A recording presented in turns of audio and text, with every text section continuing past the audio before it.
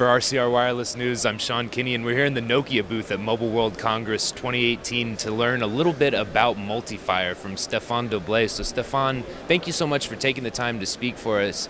And tell me a little bit about the specification development that's been going on with the Multefire Alliance. You had your 1.0 come out last year, and then I believe 1.1 is coming out later this year to speak more specifically to this IoT use case, correct?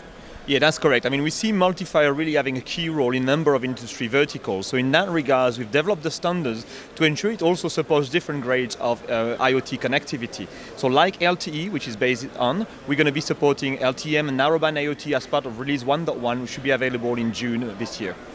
All right, and help me understand a little bit more about the economics involved here. It's all unlicensed spectrum, 5 gigahertz, so that really lowers the barrier to entry, not only for operators who might be interested, but also for private industries that want to take advantage of LTE connectivity, right?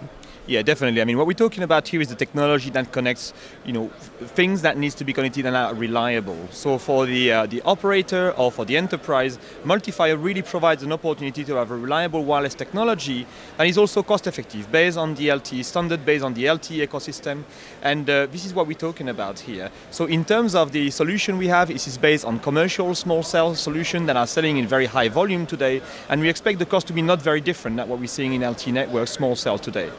And I'm curious, as the ecosystem continues to develop around Multefire, I know Nokia brought to market a small cell that supports it. How about on the device side? What's the trajectory in that regard? So at this point in time, we had a prototype device from Qualcomm in our lab that enabled us to verify the standard understanding and put that in place in our small cells and ensure that we had perfect IoT connectivity between the small cells and the prototype chipset. This prototype chipset will be used through our trial that will start in April this year, and our product will be commercial once we have the full validation around June timeframe.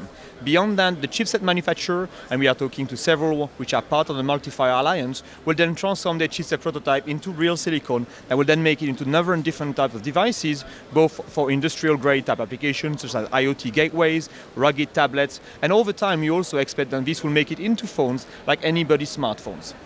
And then you mentioned a trial that's going to be kicking off in April. Can you give us a little detail about what that's going to be?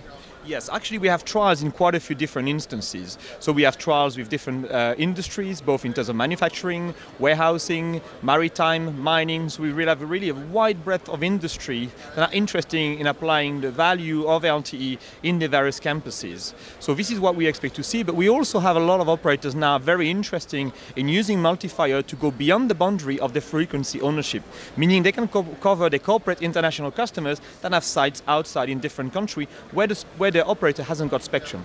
With Multefire, they can really offer them the value of LTE even overseas. So since the group was established, Multefire Alliance really has been making quick progress in developing quite a robust partner ecosystem. Could you maybe look ahead through the rest of 2018 and into next year and tell us what we can expect in terms of further progress from Multefire Alliance? So in terms of Multefire Alliance, we've got the next step for us, which is 1.1, which will be complete, as we talked earlier, mid this year. And then beyond that, we will be continuing the evolution of the release of the Multefire standard, and also looking forward towards 5G as well, bringing 5G Multefire solution that works in the unlicensed spectrum as well. Thank you so much for taking the time to keep us caught up on the great work Multefire is doing. Thanks very much.